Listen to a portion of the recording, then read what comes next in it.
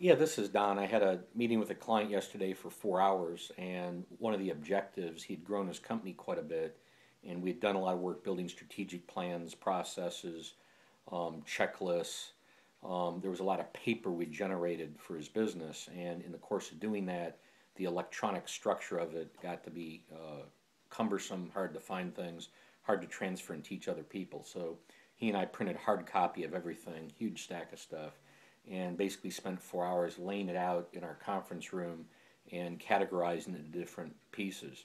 And what that did was gave us a very unique perspective on the volume, and we were able to build an electronic structure to house this and able to build it several layers deep so that it would be very easy for somebody that's a new hire, somebody you're training, somebody you've moved into a new position, to be able to take this information, to be able to find it easily. Or if he's on the road, it makes it easy for him to call in and say, hey, I want you to go this section, 2 layers deep. Here's where I want you to go pull this, email it to me, or whatever it may be. So it was kind of a neat and unique approach to developing the structure. And then what his job to do next week is to share it with his leadership team.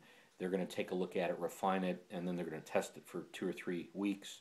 And then we'll go back, take another look at it, and begin to set up a set of structure rules of engagement so that they're very consistent throughout their entire system, where they have footers on each page, headers are bold and centered, so on and so forth. So it's a great way to structure, to make things more transferable, also to make things more transparent. And it took 4 hours. It was very exhausting for both of us, but was a great work of art, I would like to say, by the time it was done. So if you haven't done something like this with your team, either on a department by department basis or the leadership team overall looking at it, we'd highly recommend that.